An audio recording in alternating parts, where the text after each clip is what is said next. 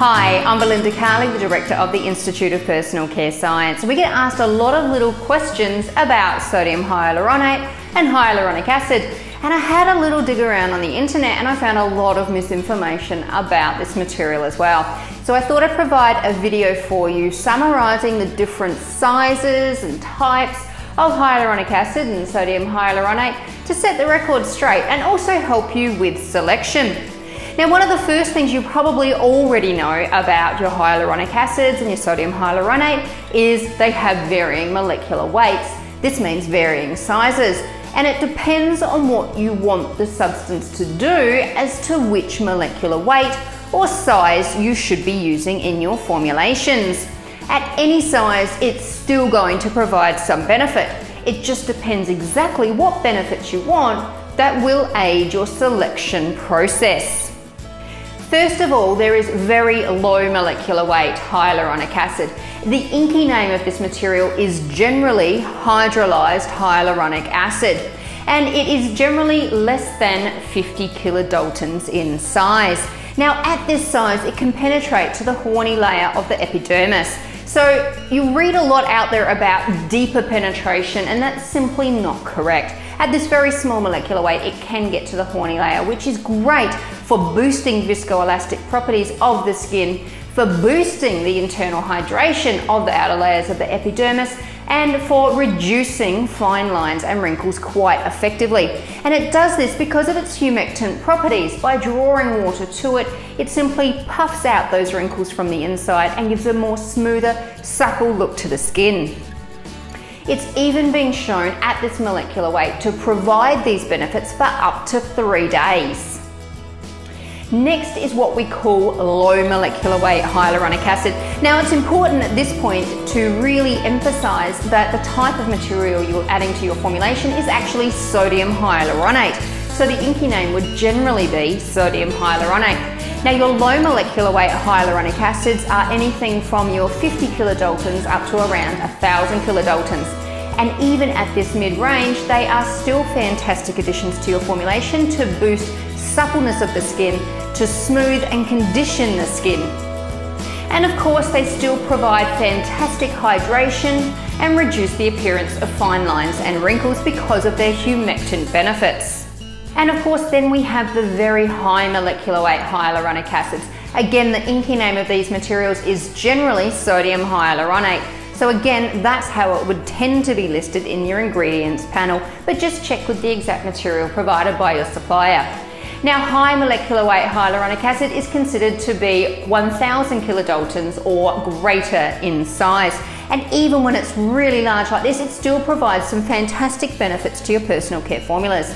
With this very high molecular weight, it can act like a polymer to produce a gel to your formula for a start. It can also provide a fantastic barrier for moisture protection. Now, this is a breathable moisture protective barrier that boosts and that protects against transepidermal water loss. Now, you can also use a combination of the different molecular weight hyaluronic acids in your formulation. Just be careful of the inky name and how you present it on your label and in your marketing. You can definitely use some of your very low molecular weight hyaluronic acid for its anti-wrinkle benefits and suppleness effects, and because it lasts up to 3 days as mentioned.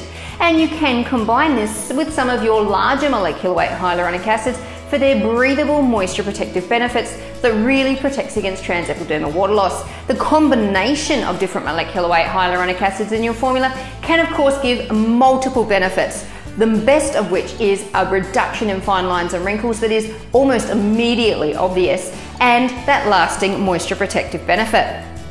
The question then is how much to use. Now, generally for the moisture protective or suppleness benefits, you would use 0.1 to 0.5% of the powder. As I mentioned, the very large molecular weight hyaluronic acids or sodium hyaluronate can actually form a gel in your product. And you'll see various videos where I use this benefit to great advantage. One of the things about using your sodium hyaluronate is it does introduce electrolytes to your formula, so you need to make sure that you stabilize your formula effectively, as it can impact some of your polymers that are not electrolyte tolerant or resistant. You can also get your sodium hyaluronate or hyaluronic acid forms already mixed with water. Just be careful of what preservatives may be used. It may not comply with your company philosophy.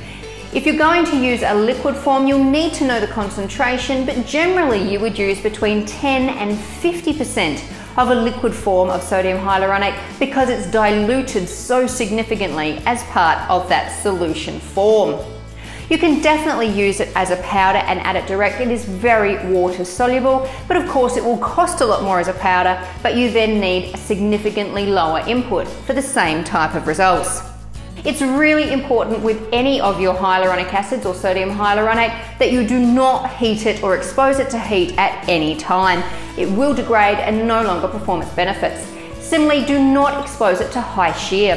Sodium hyaluronate and hyaluronic acid is a polymer. So therefore, if you expose it to high shear, you will cut it into smaller fragments and it will lose its humectant benefits. So don't expose to high shear or heat when you're adding it to your formulation. Well, there you go, a bit of a summary about sodium hyaluronate and hyaluronic acid in your formulations.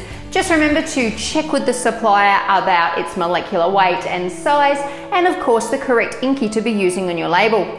But don't worry, it still has benefits at any size, and of course you also need to factor in the cost when adding it into your formulation. Just remember, powders are so much more expensive because they are straight forms of the material and you simply don't need much. I hope you've enjoyed this summary on hyaluronic acid and can now make more confident selections for your formulations. Please give the video a thumbs up, please leave any questions or comments below, and make sure you subscribe to receive notifications about all our videos. Happy formulating!